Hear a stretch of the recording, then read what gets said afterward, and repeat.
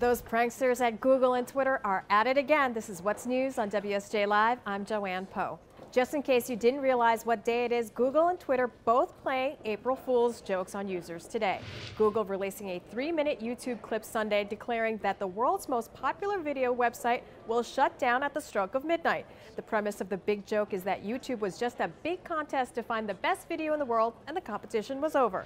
Meantime, Twitter is rattling users with its faux announcement that it will shift to a 2-tiered service, dubbing its basic consonant-only plan, spelled TWTTR.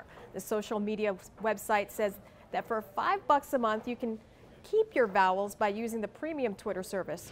Funny stuff, courtesy of Silicon Valley. Meantime, no joke here, Tesla Motors expects to report its first ever quarterly profit on better than expected sales of the luxury electric car maker's Model S. The company, which reported a loss every quarter since going public in 2010, says Model S deliveries reached more than 4,750 units.